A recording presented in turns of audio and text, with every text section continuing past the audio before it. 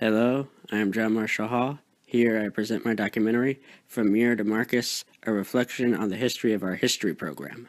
It is but one of many documentaries within the oral history of the University of La Verne, ones that were made by those involved with the Honors 304-351 La Verne and Higher Education course. In this particular documentary, I intend to show how the history program here at La Verne serves as a mirror to reflect the core values of this institution of higher learning, and how art has been used as a means to teach history throughout the program's history. Specifically, I will focus on 4 faculty members involved heavily within the history program who epitomize the core values of La Verne. They are as follows: Gladys C. Muir, Herbert W. Hogan, Stephen P. Sales, and Kenneth H. Marcus. I chose these 4 faculty members in particular because they each represent a certain focus throughout the history of La Verne's history program. Of course, the history program here at La Verne, as with any history program at any institution of higher learning, it's not just about those who have taught it, but also about those who have learned from it.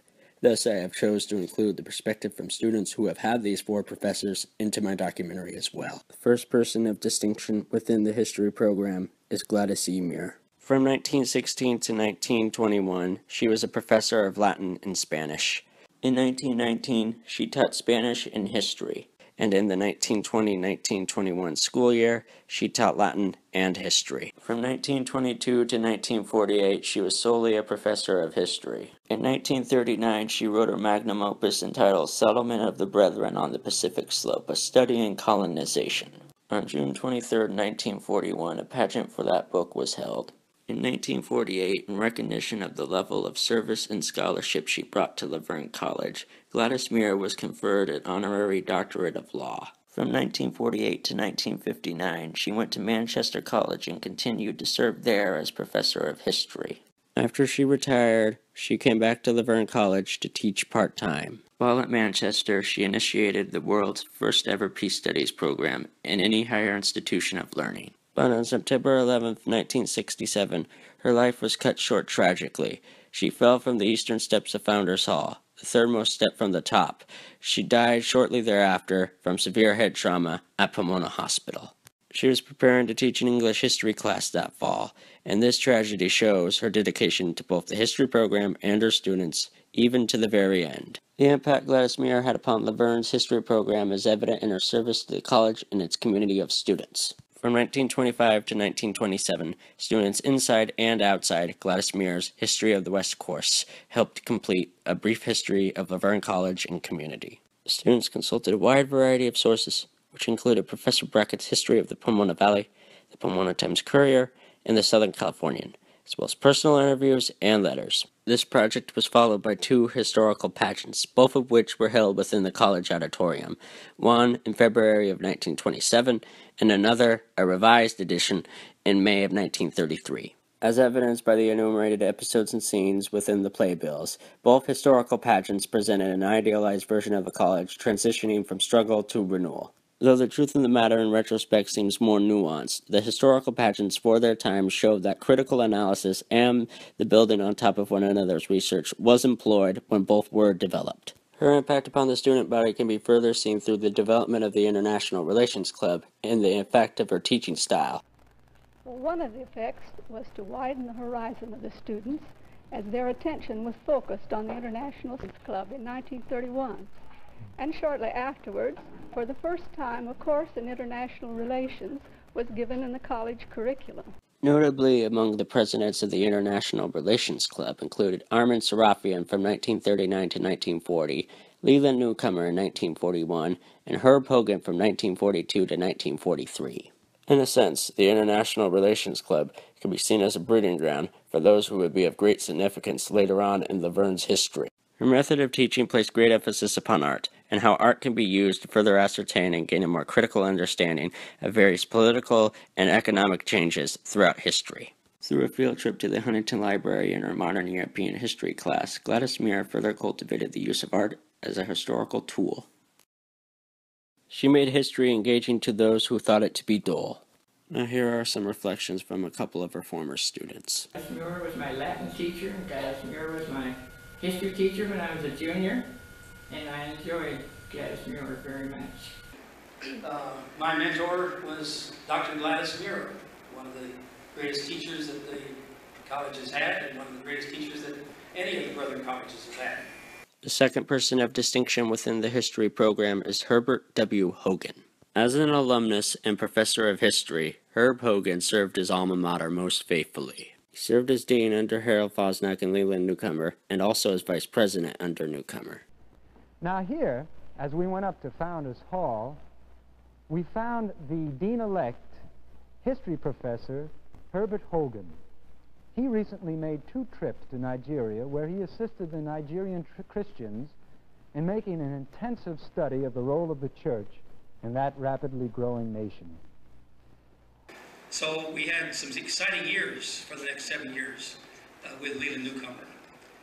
We modified the curriculum considerably and got down to a place where we had practically no required courses. We introduced the concept that any course in the catalog ought to be, the student ought to be able to challenge it. We introduced the whole idea of independent studies and directed studies.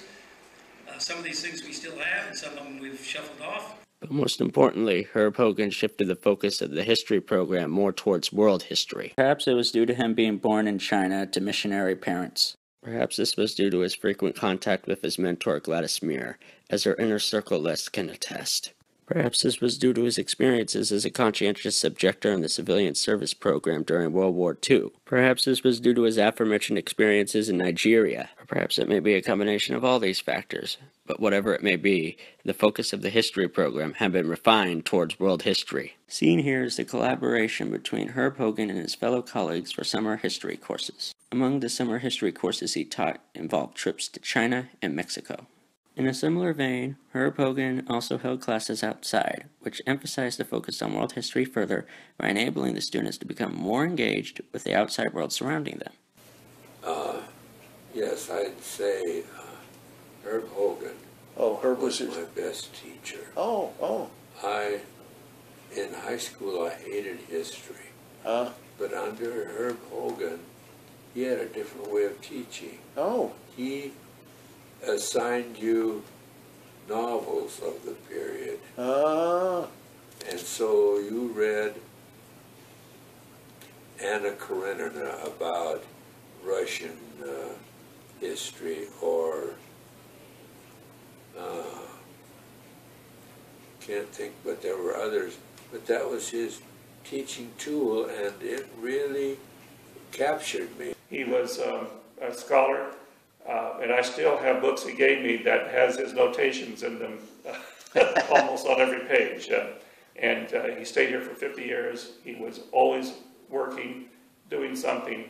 And I felt if I can just come close to him, I'd have a successful career here at La Verne. In addition to Russian history, courses in Asian history were also offered in the history program of La Verne. Courses in the history of Asia were offered under the auspices of John L. Jang. John Jang is an expert on the Orient. One of Herb Hogan's protégés was David A. Hollinger, who later taught history at the University of Michigan and at the University of California at Berkeley. Yeah, I think Herb is somebody who could have fit in a lot of places. I mean, his talent was recognized by just about everybody that came into contact with him here, and I have no reason to doubt that that would have continued in other places. He was always very dedicated to the place, though, and in a way that was refreshingly unpretentious. Actually, in those days, there was a kind of cultural complacency about some people around La Verne, and Herb was refreshingly aloof from that. Herb was all the more commanding an example and a voice because of his own humility. And I think that's something that would have been picked up just about anywhere. He's the sort of person that you want to welcome into any collegial community. I thought that Herb was the most critically engaged intellectual on the La Verne campus during my time, and I'll always remember him for that. I learned very quickly to look up to Herb Hogan, to enlist him in terms of support and advice, and most particularly when I became department chair in 1989, I had many conversations with him late in the afternoon about certain issues, about certain personalities, and how to present myself and my arguments and things of this nature. I really looked to him for advice. Herb like me, was a Madisonian. In other words, we believe in the art of compromise. From incorporating novels into his curriculum to mentoring historians such as Steve Sales and David Hollinger, as Gladys Muir had mentored him, Herb Hogan made his impact on La Verne through the experiences he gave to those who sought his wisdom. The third person of distinction within the history program is Stephen P. Sales. History has gone under change since I came on board. It was pretty simple back in the 70s and 80s. When I became chairman, we added things to it. We certainly helped to develop the European component of it. I treasure my time with my colleagues over the years. To me, the department had real characters, strong personalities, and real talent.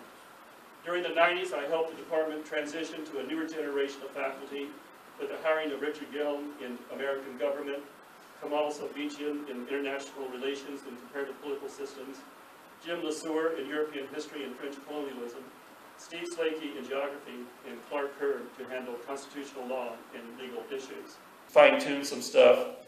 We've changed titles, but we kept the class in place. We updated in comparison to other schools. Steve Sales had particular focus on the American West and American history in general. Particularly, he created a course called Western Film and American Culture. Even so, teaching was and is my real love. In the classroom, I can relax, and I guess I come from Mr. Vincent, who taught history at Chico Senior High School up north in Chico. He was my history professor there, and he liked to tell stories, and he was a good storyteller. And he thought that history was art, that history was literature, and it just absolutely appealed to me. But I basically believe history is art. When you get right down to it, it's art. I mean, you have to have a kind of a scientific rigor as to facts and details. You can't really fudge that. But every generation looks at things differently. What I try to do is make history understandable to the present. Similar to how Gladys Muir used art and how Herb Hogan used novels, Steve Sales used film in his classes to encourage his students to analyze history critically, more specifically to question why Hollywood portrayed the West in a certain manner or a certain way. Ultimately, Steve Sales emphasized personal judgment when it came to historical analysis. What is history, if not but to inquire about topics such as the California mystique? Do you believe that your parents and even you yourself wholeheartedly believed in the California mystique then and still believe in it now? I think it's not necessarily fiction, but I think it's a cultural motif. People believe it. People always have the safety, the sense that if we fail here, we can always go to California. California, going back to the days of Spain, has always been a mythical place, a place of tremendous civilizations and the like. And our history has shown very clearly that California lends itself to that. The impact that Steve Sales had upon La Verne could be best described by one of his colleagues and two of his former students. So please join me in welcoming this fellow historian, this warm-hearted colleague, and all-around gentleman, Steve Sales. Getting to take classes with two professors in particular really only enriched that love of history. The first was Steve Sales, who is just an institution at the University of La Verne. Going into one of his classes is an absolute pleasure. He's a master storyteller. I almost want to just put my notes aside and just sit back and listen the whole time. He's so entertaining. He makes history such a wonderful, positive experience. Brilliant man. Just a brilliant man. And going to his classes was like storytelling. Like when you're in kindergarten, they read you the book. And you had to take notes the whole time because it wasn't a matter if he handed out notes, you were on your own. You had to do your own reading, do everything on your own. But he would put everything together and he would talk up there that you almost forget you're in a classroom.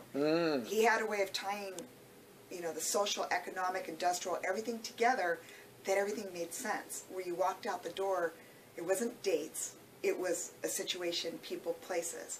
And I loved history, but I walked out of there understanding it. Right. And I understood what made history. And just utmost respect. Brilliant, brilliant man. Dr. Sells, you don't ask questions. You don't interact. He just sits up there, he talks, you listen. Now here are some thoughts from Steve Sales on the trajectory of the history program. I don't think history is a stronger program in terms of student involvement as the poli-sci one is, according to the latest figures. My leaving now hopefully will open the door for them to bring in a younger person who can take charge or help to take charge and help to redevelop the program. The fourth person of distinction within the history program is Kenneth H. Marcus. As a professor of history at La Verne, the chair of international studies, and the president of the Historical Society of Southern California, Ken Marcus has particular emphasis upon cultural history, music history, and recently, public history. The other historian who I had the chance to work with is Ken Marcus, who is also just a terrific, top-notch instructor. He very much likes to bring primary sources into class, which means that he's looking at historical documents, whether that's cultural texts, things like art, performance, music, or more traditional sources, like things that we might find in the archive or written texts. In 2009, when he was working on a book that he was publishing, which actually should be coming out relatively soon. Right, on Schoenberg, right? Yes, on Schoenberg, exactly. He invited me to be his research assistant. Oh. So I got to visit the University of California at Los Angeles and the University of Southern California to conduct research in their academic libraries. And that was the first time that I stepped into an archive, into this window into the past. So it was a critical moment for me that, although it didn't happen on La Verne campus, is still linked to my experience at this school. As students have musical interests, it is through this medium, as well as others, by which history becomes more relatable, according to Ken Marcus. One major goal for the history program is for students to see shifts in their learning over time. As Ken Marcus remarked, students should not have to jump over one barrier after another. They should create their hoops through which they can jump. The goal for 200 level courses in the history program is for them to focus on a specific theme, such as immigration, to attract more majors and to give students a wider range of focus. The goal for 300 level courses within the history program is to combine lecture and discussion and to prepare students for senior seminars. The goal for 400 level courses in the history program should be on the senior seminar, for them to emulate graduate level to some extent. A noticeable change within the history program recently is an increased emphasis upon public history. In fact, it began near the early days of this institution's history, back when William I.T. Hoover was dean. Indeed, in 1922, W.I.T. Hoover appointed Gladys Muir as a local historian, and she set the frameworks for the archives of today. In 2015, the University of La Verne appointed its first official university archivist, an alumnus of the University of La Verne, Benjamin Jenkins. But you'll be glad to hear Ben Jenkins tells me that they're starting some public history courses. Yes, they are, which is why he was hired. Right, exactly. When I was a student here, history student, we didn't have classes like that. Ken Marcus in the Department of History once likened it to the university's soul. And how can you really know where you're going? How can you really understand what the institution is without preserving its soul? So that's why I'm so passionate, so excited about being the archivist here, because I really want to keep these documents safe, and I want to show everyone how important they are. Through these four figures, Gladys Muir, Herb Hogan, Steve Sales, and Ken Marcus, the history program embodies the core values of La Verne. Ultimately, the history program was built over time from the efforts of those who came before. From Gladys Muir to Herb Hogan to Steve Sales to Ken Marcus, it is evident that art has been used to teach history throughout the history of La Verne's history program. I would like to acknowledge Al Clark, Brian Best, and Benjamin Jenkins for all the resources and input they have given towards the completion of this documentary. I would like to also acknowledge all my classmates in Honors 304, 351, La Verne and Higher Education for all the input they have given me towards the completion of this documentary.